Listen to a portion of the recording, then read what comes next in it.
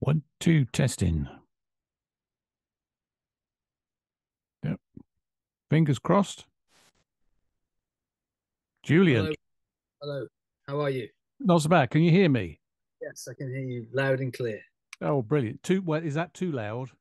No, no, that's fine. That's fine. Yeah, jolly good. How the devil are you? I'm okay. I'm okay. Yeah, really good. Thanks. Yeah, how are you? Yeah, it's not so bad. Struggling on, I'm a lot older than you are, so I'm slowing down a bit. But I don't I don't know about a lot, Roger, actually. Sure about that. Are yeah, you broadcasting from Salisbury? yes, at home in Salisbury. Yeah, so there we go. Just well, we're having a chat, and well, you know how it goes. We'll have a chat, and I'll edit it and put the music Yeah, in and broadcast yeah. it either on the Imaginarium or the Walrus and Carpenter. It depends Okay. on things Fantastic. stuff really. Right. So we know how that goes. So we'll just have a chat about that. And I see you got your Make Love Not War sign up. We'll talk about that as well. Yeah. Now, if I call you Julian by mistake, because we should Yeah, stick to Blake really, as this is I your suppose so. musician Feels role. confusing. We'll see. Right. Now then, Blake. So now the last time we spoke, it was your album, The Book on Love, issued by Subjangle Records. You've got that lovely penguin cover on the special edition CD, which sold pretty quickly, I think. How do you feel about that looking back now? Because it must be over a year. Yeah, yes, it did sell, and I've had quite a few people, asking me for copies of the CD. But the thing is with these really are limited edition CDs that Subjungle put out. So once they're gone, that's it. And yeah, so I was delighted with that, and I was very happy with the album as a whole. Um, it kind of took me by surprise, really, because I recorded it at home in a completely different way to this latest album, Plainsongs, that I've got coming out soon. So it was something that I, just did in my little home studio. Um, so I was pleased that it came out as well as it did, and it was received as well as it was. Yeah, no, excellent. And that was a good album. I loved it. I played it a lot at the time, obviously, and we Good, thank chatted you. about it. Um, Yeah, Now, since then, you've put odd things out on your Bandcamp page. Little sing, you covered a bit of status quo, and you yeah. revisited some early material. But what's led then to the creation of this new album, Plain Songs? And what was the thinking? Does it have a concept behind that title? Because plain song can mean something in early music. Yes, well, that's right. Yeah, so it's a bit of a play on words because yes, it certainly does refer to that early music, and indeed one of the tracks on the album is recorded as such, a kind of reminiscent of monks chanting, but also it was to do with the fact that the album was recorded on analog tape at a studio in Bristol, mostly live, and therefore it was a reference to the fact that it was really the songs without much adornment in terms of overdubs, and I didn't want to kind of obsessively overthink these songs. I just wanted to get them down in the studio as quickly as possible, because I wanted to try and capture the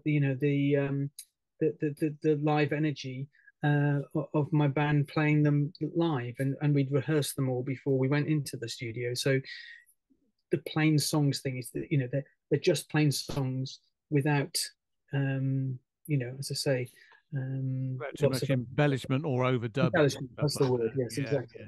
Yes. So that's a very different experience than the way you recorded the last album, as you've said. I mean, was it a lot of fun doing the new album then with the band Yeah, live in the studio sort of thing?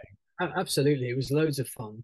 Although of course, it's really quite challenging because the tape's really expensive, so you don't want to have too many takes, and of course it wears out. I mean, as you know,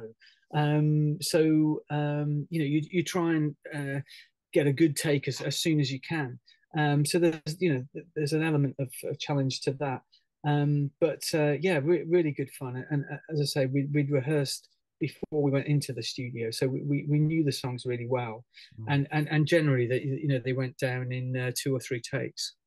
Yeah, brilliant. Oh, and the reel-to-reel stuff, that must have been lovely to play with all that kit as well, all that analog equipment. Oh yeah, what a dream. yeah, it's a dream. It's a dream. Studer machine. As used by the Beatles. I mean, not the machine, sadly, but I mean the type of equipment that was used to record all those classic albums of the 60s. So it's fantastic, and then the engineers like rewinding the tape and you hear that funny noise. Yeah. Oh, Yeah, it's great fun. Yes, and it's also it's very tangible. I mean, the thing about recording at home on my own, I'm using Logic. I'm on my laptop. And it doesn't sometimes it doesn't feel like making music. It's more like programming or something. Whereas you're in a studio and you've just got this guy operating this massive machine with big tape on it, and you're in the studio with your guitars, drums, and and it just feels like what you should be doing as a musician. Yeah, no, wonderful. Now, you said you were rehearsing the songs before you went into the studio, and you said the other day when we were sort of setting this meeting up that you were at band practice.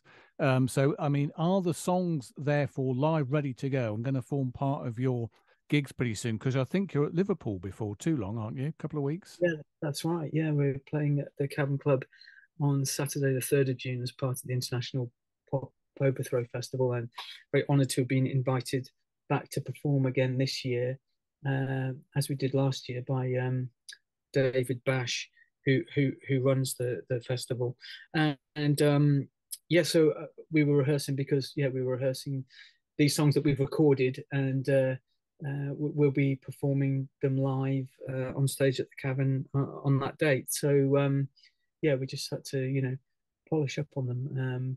But yeah, I'm really looking forward to performing them to an audience. Yeah, lovely stuff. Now, the title of the album, Plainsongs, is also reflected in one of the tracks on the album, isn't it? Because you've got Plainsong, Jesus Help Me, or is it Jesus Save Me? I might have got that wrong. Oh, it's Plainsong linked into Hear Me Jesus. So it starts off with this medieval plain chant, and then it segues into this kind of heavy rock song.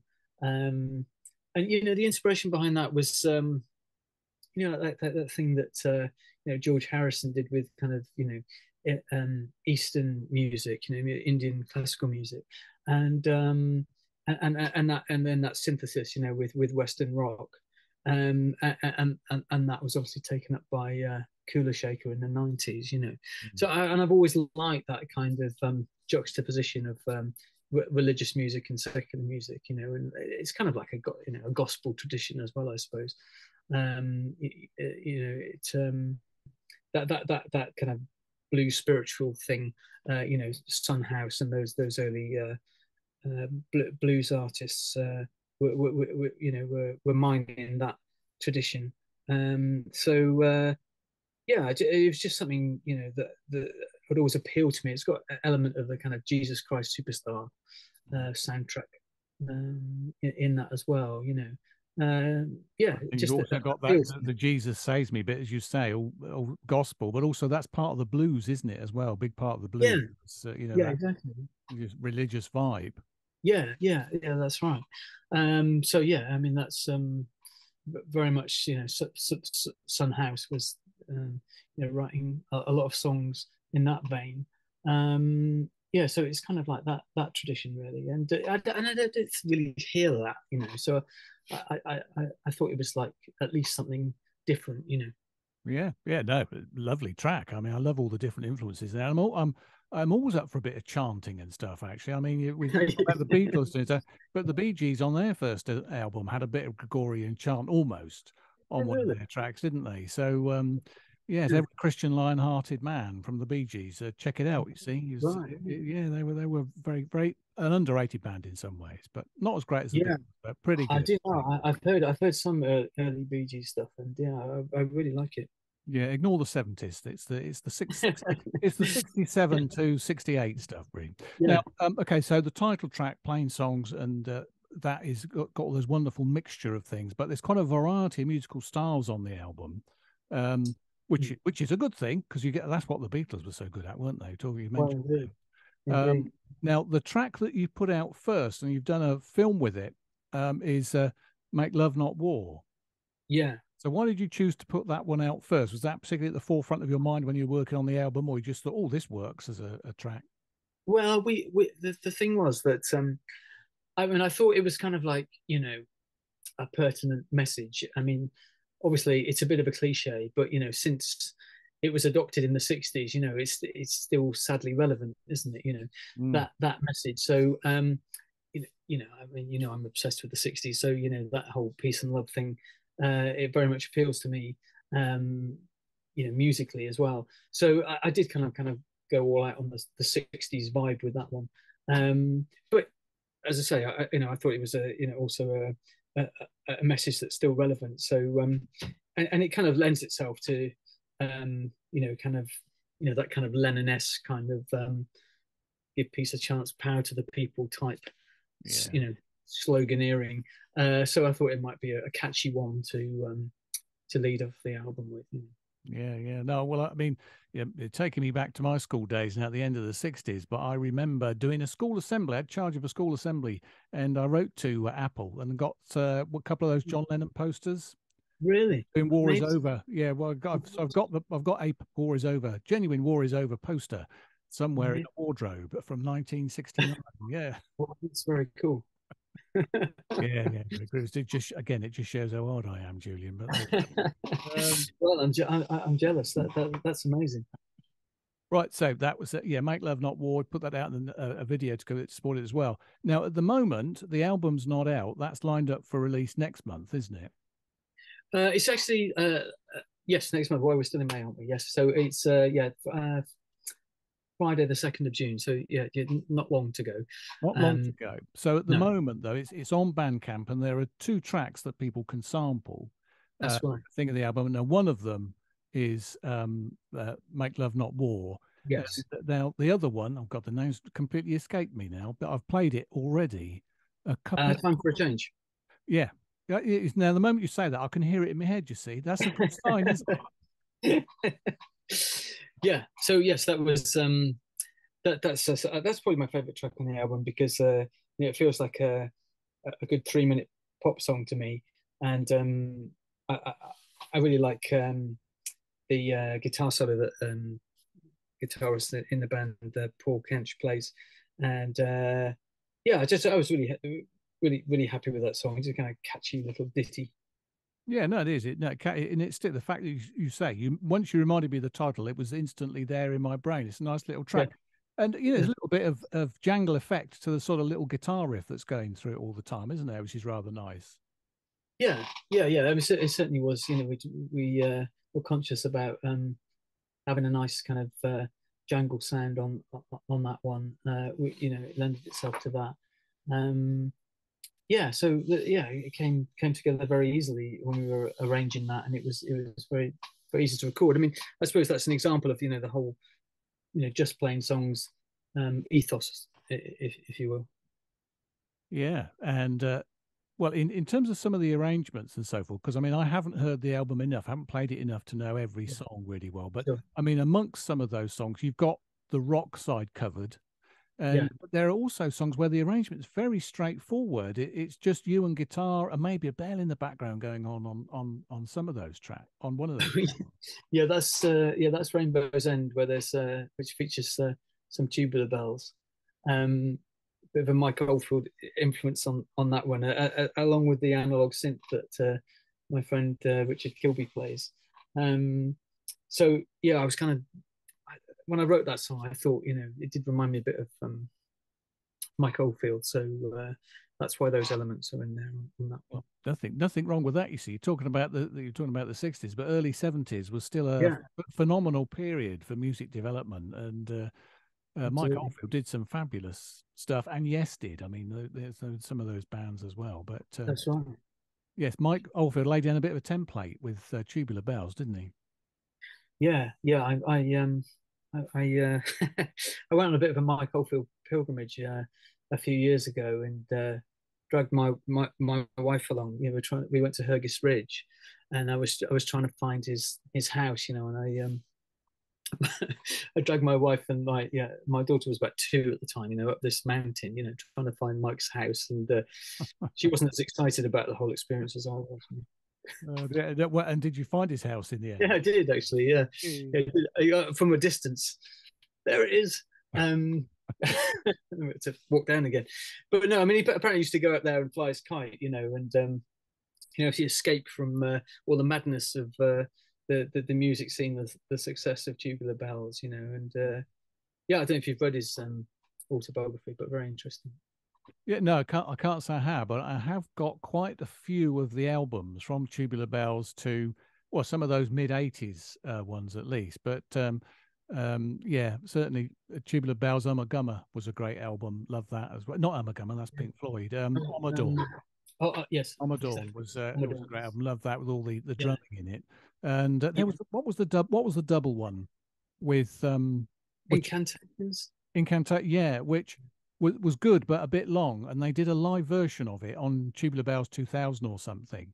Oh, right. With Maddie Pryor, I think, doing the vocal bit, and I thought that was better live. Actually, I thought that really worked very well. But yeah, there we go. I recently saw a we're digressing now, aren't we? But I saw that's my fault. I saw Mike performing Tubular Bells. I think it was performance from about 79 or something like that on YouTube recently. You know, when he performed it live. I can't remember who's the other guitarist, famous guitarist who played with him. But that was an excellent performance. I know it's touring again at the moment, but he's not involved in the production, sadly. Well, he must be older than I am. So there you go. Right. So yeah, no. So back to Plainsongs. That was a bit of a diversion. Sorry about that. But now, amongst sort of all the influences that are sort of encapsulated on your new album, there's a bit of a country vibe as well. Are you into country music? Because you've got Sweet Country Lady. We've got a bit of steel guitar on that, haven't you? Yeah, that's right. Yeah, my friend Richard Kilby again plays lap steel on that, and yeah, I mean, it's a bit of, I suppose it's more of a kind of Stones or Faces pastiche, you know, that song in a way. Originally, it was called West Country Lady, but then I thought, you know, I thought it was quite funny, but people might not get the joke. And you know, I was thinking of, you know, singing it in a kind of West Country accent, but I know that was a terrible idea. I think that goes down very well in certain parts, wouldn't it? Do it proper Bristolian. But yeah, so that's kind of yeah. I mean, the thing is with the guys that I play with in the band, they're such good musicians, you know, that Paul was able to kind of emulate that kind of Keith Richards slide thing, you know, honky tonk women type thing, and yeah, again, it just came together very, very quickly. It turned into this thing. Similarly with Siren Song, which is, I suppose, got more of a Velvet Underground kind of vibe to it.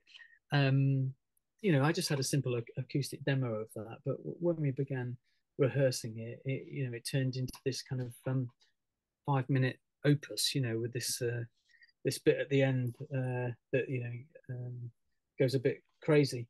And it was great, you know. It's lovely when that kind of magic happens, you know, when you're playing music with other people, and it just goes in the direction that you hadn't originally thought about. Yeah, no, yes, that's the thing about music, isn't it? Those magic moments that you can't explain, but sometimes just happen. It's just incredible. Exactly. Now, so who is in the band now? Then, because you've mentioned a few musicians. I mean, we ought to establish who's in your band and who's sort of going up to Liverpool with you. Yeah.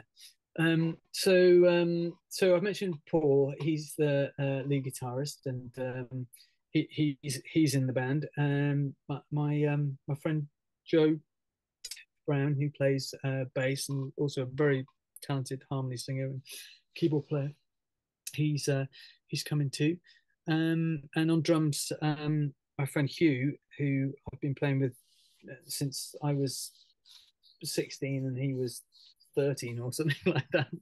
School friends, and still playing together. So yeah, we know each other really, really well, you know, and I think that has helped, you know, with the to create those kind of magic moments that we're talking about, because I think it's not just playing with any musicians, I think particularly when people really well, and we've been playing, in bands for many, many years. So yeah, I think there's something magic about the four of us, getting together and playing. Mm. So when the mood is right, you sort of all know what one another's. Well, you're not inside each other's minds exactly, but you do have a good understanding of what other people are going to do. And if someone goes off for something, steps Yeah, out a bit there, then the others are there to support. And well, that's how those magic moments happen, isn't it? yeah, definitely. And I think, think about bands that I really like, whether it's, Led Zeppelin or the Beatles, there's that kind of, there is something about those combination of musicians, isn't it? Playing together, and then John Bonham no longer being there, and he's kind of irreplaceable, isn't he? Do you know what I mean? In terms of the sound, in some ways. Well, yeah, no, absolutely. It's the same as the Beatles splitting, for Yeah, example. I yeah, mean, they were still great and all the rest of it, yeah. but it wasn't the same. It No, wasn't the same. The music was different in so many ways. They did miss one another, although I can understand that was quite a marriage from the early 60s to 69. yeah, They probably were yeah, sick to death of one another by the end, but there was yeah. a magic between them, even though they didn't do live performances anymore, that Yeah, that's right. when the Yeah, moment came and they were on Abbey Road roof, whatever, they yeah, were a band again. yeah, exactly. No, I totally agree. Mm. So now, apart from the Cavern, then are you gigging locally and stuff at the moment with Blake as a band? So yes, I kind of got a secret show organized, so I shouldn't really say too much about that because it's supposed to be a secret.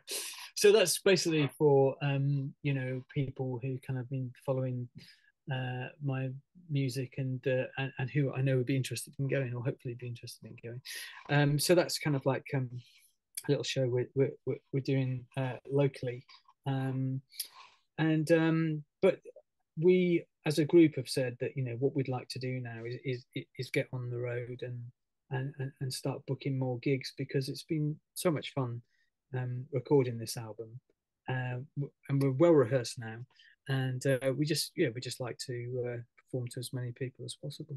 Yeah, lovely. Well, I mean, following from the Book on Love album and then this one coming along as well, and your music getting, your following is growing, so to speak. I mean, putting out a lot of that material on Subjangle Records must have really helped, sort of, because I play stuff from before those albums. There's particular tracks I really like Kaleidoscope and things like that. I play that a lot. But doing that, did that give you a sort of baseline? Think move on from this point. Yeah, certainly. Yeah, I feel really honoured to be, asked to be involved with Subjangle, and they've got some incredible artists, on their roster. It's like with the International Pop Overthrow Festival. I mean, when I was there last year, the quality of the acts is it's unbelievable. There's bands like the Real People and Len Price 3 performing there. Really top bands. And similarly with some of the acts on Subjangle, well, all of the acts on Subjangle actually.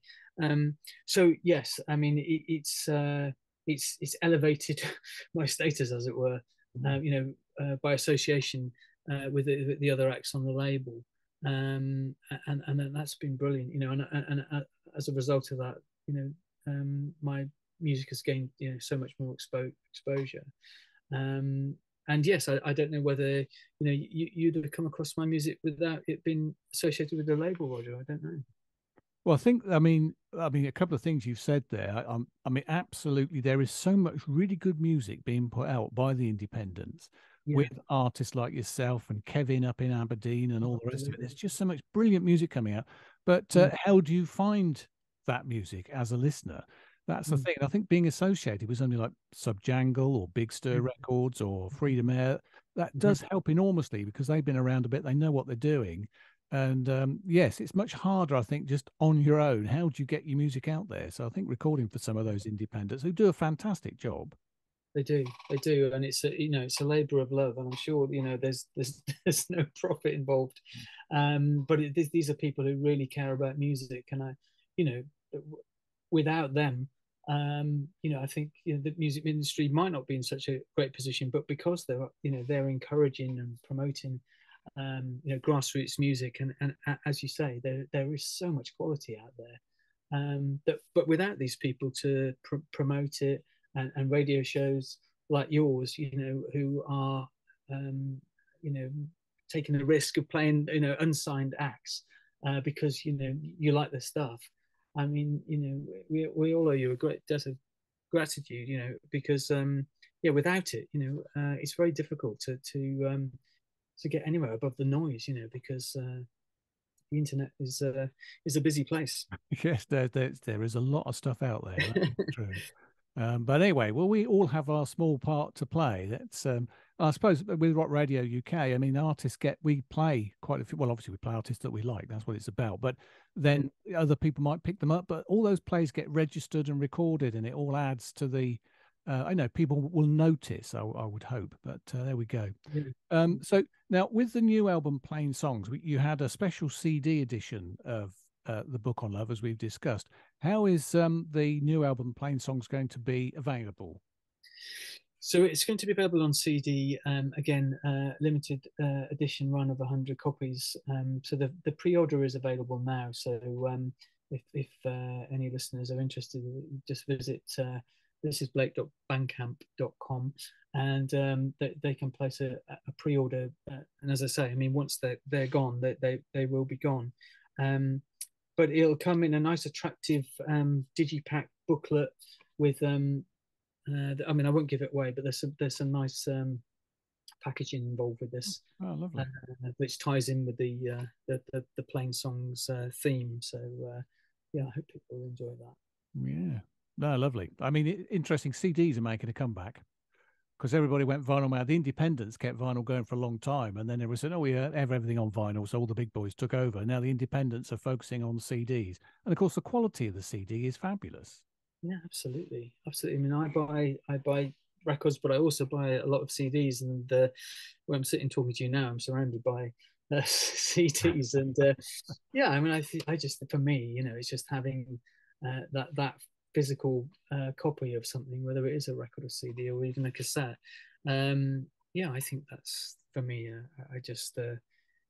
I know of people who traded their CDs in when Spotify came around or whatever, and I know people who regretted doing that. Yeah, mad. Well, you see, I know people who, when CDs came out, they were taking their vinyl to the dump. Yeah. I mean, come on, for goodness sake. But anyway, there we go. They mustn't get on those horses, must they? Right. So, the new album's going to be available on CD, and that's going to be, I'll look forward to seeing how that's presented as well. And so CD, Plainsongs, you've got the band there. Now, I think is it dedicated to your grandfather and his passing, or? It's actually my father. Right. So passed away in January, and I don't know whether I told you the story before, Roger. I tell everyone the story, but it was my dad interviewed John Lennon in 1969. He was a reporter, and he interviewed John when he was doing the Bedding for Peace at the Amsterdam Hilton. Was in Toronto. Might have been in Toronto. One of the two. He was in a hotel bed with Yoko. Yeah, I remember it. Yeah, Live Peace in Toronto and all that. Yeah. And it was to do with the ATV takeover of Northern Songs, and he was interviewing him about that. But the only thing you can remember John saying to him when he came onto the phone, John said, "Hello, Birmingham," but he said it in a Brummie accent, which I'm not going to do. But that's all my dad can remember about the conversation with you, which was quite frustrating for me as a kind of young Beatles fan. What else did he say, Dad? Hello, Birmingham. It's a great claim to fame, though, isn't it? I mean, interview John and Blimey O'Reilly. That's great. That is. Yeah, and funnily enough, I when Mark Lewison was doing his Hornsey Road tour, talking about Abbey Road, after the talk, I had a chat with him, and I mentioned it to him that my dad had interviewed John, and he said, and I gave him the circumstances. He said, "Oh, what was his name?" I said, Calvin Pugsley. He said, "Oh yes, I remember." He said, I looked him up. I looked up that story in the British Library on microfiche or something like that. This guy's Beatles knowledge is so incredible that you actually even remembered, my dad's small part of Yeah, John's history. yeah, part of history. I've just had a warning that our meeting may end soon, so we'll see how we go. Oh, I've got 9 minutes left. Right, I think I've got enough for putting a nice little sequence together. Is there a track in particular you'd like to draw my attention to that struck you as something as you're recording it? Oh, I really like this, or whatever, or something that you may think may not get the exposure because of its arrangement, or whatever. Anything you'd like me to pick on particularly? Oh, yeah, thanks, Roger. If you're happy to play Siren Song, it's perhaps something that wouldn't generally be played on a radio show because of its length. I mean, I think it's only, as to say, like 4.5, 5 minutes. But I know. I mean, listening to your show, I know that you'll play, the tracks from the beginning, psychedelic rock tracks that go on for 6 minutes. So I know you have no trouble with that kind of thing. So yeah, maybe that would be great if you wouldn't mind playing Siren Song, and that's a song that we like playing as a band because it's got a lot of dynamic shifts in it. Yeah, oh, lovely. Happy to do that. Okay, now that's brilliant. Now I was going to say to you, have you seen yet the Brian Jones documentary on BBC Two? Yes, I have. Yeah, because I mean, I know because Bill Wyman was so entertaining, wasn't he? But Yeah. it was a great social history, and having been around at the time as I was, it sort of brought a lot of things back to me. What a time the 1960s were! All that change in music, technology, and the drug scene as well. It was a phenomenal period. But there were quite a few damaged people about. John Lennon, I'd say, was a damaged individual. Indeed. Brian Jones certainly was, wasn't he? Yeah, yeah. And I lived in Cheltenham for many years, so I was always aware of Brian's kind of ghost in the town, and he's certainly the Stone that I admire, probably most, as a musician, just because he was so experimental, and he could turn his hand to anything, couldn't he? He could, yeah. And yeah, an interesting character, but like you say, very damaged. And I wonder whether these days people would get the support, for someone like that with addiction issues and perhaps mental health, self-esteem issues. I mean, I don't think there was those kind of networks of support. It was still quite stiff upper lip, I think. But yeah. It's interesting he was talking about how bands are, the sum of the individuals. We were talking about that because I think when Brian Jones was there, he may not have been a songwriter, but he added so much in terms of colour. Absolutely. Instrument to all those tracks, to Aftermath. And I mean, I love Satanic Majesty's Request. I know that's not everybody's Stones favourite album, but there is a flaw. It's a flawed album, but there's some absolutely brilliant stuff on there as well. Yeah, that's right. And Brian's playing Mellotron, isn't he? On She's a Rainbow. It's an incredible part. Yeah. I mean, I love that period, the Brian period, and like you say, that Aftermath. I think that's a fantastic record. Yeah, that's fantastic. I mean, I recorded a 60s scene today, and it was May 1966, and Aftermath. There are so many people recording songs from that album. Yeah, it was like a Beatles album for the Stones. Everybody was looking to which song to cover and all the rest of it. That's right. A lot of them didn't make the charts, but they were after their songs. So it was a fantastic time for them, really. But there we go. Chris Farlow out of time, wasn't it? Yeah, and Think he did as well. He did Think before that, and Lady Jane was covered by a couple of people, David Carrick and Phil Merrick, and Stupid Girl, that was covered as well. And of course, Mother's Little Helper. Yeah, that was recorded by a couple of people as well. So there we go. But anyway, Rolling Stones, Beatles. Oh, yeah, what a period that was. But there we go. Yeah. So now I was going to say to you, Wiltshire scene. I know time's running out. I just will say to you, because obviously you're Wiltshire based, I'm Wiltshire based, and bringing the two things together. Peter Daltrey of Kaleidoscope and Fairfield Parlour he lives in Devizes still. On your show the other day. Yeah, he's got an album out with Mark Mortimer and the No Escape. Right. And it's a fabulous piece of work. I mean, I've known Peter for a few years now, and he's knocking on again. He's nodding on. But this new album, there's such energy in his voice now, and the arrangements. There's medieval instruments on there, as well as standard string instruments, as well as mellotron and things like that. Absolutely brilliant piece of work. So it's inspiring to me because even at my age, you see, people can get that moment and the energy and the vibe is with them, and it's just fantastic. So anyway, I recommend that to you. And of course, Kevin Robertson's album, I dare say you know. I do indeed. Yeah, yeah. It's another fantastic album from Kevin. Yes, but I'll try and get hold of Peter's album as well, because yeah, I very much like the tracks you've been playing. Yeah, well, it's streaming, so it's easy to dip into. But yeah, I definitely recommend it. Yeah.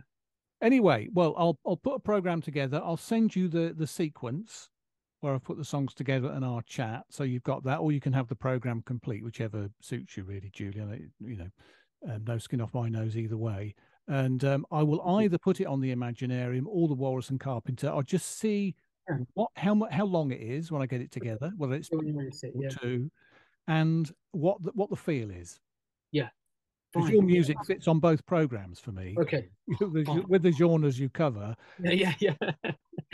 Yeah, absolutely. Yeah, so whichever. I mean, it would be fantastic. Roger, thanks ever so much for asking me. I really appreciate it, and it's just nice to chat with you anyway, because I know we've got so much in common in terms of our music taste. So, well, now if you're ever around Salisbury, cup of coffee, and we sit and have a good old chat. Absolutely, I honestly will take you up on that offer one day. I'm working mainly in Somerset at the moment. I'm working for a different organisation now. I work for a charity based in Somerset. So I'm not really getting to Salisbury much, but I certainly will do that at some point. Yeah, no, if you get the opportunity, it'd be good to meet up. Yeah.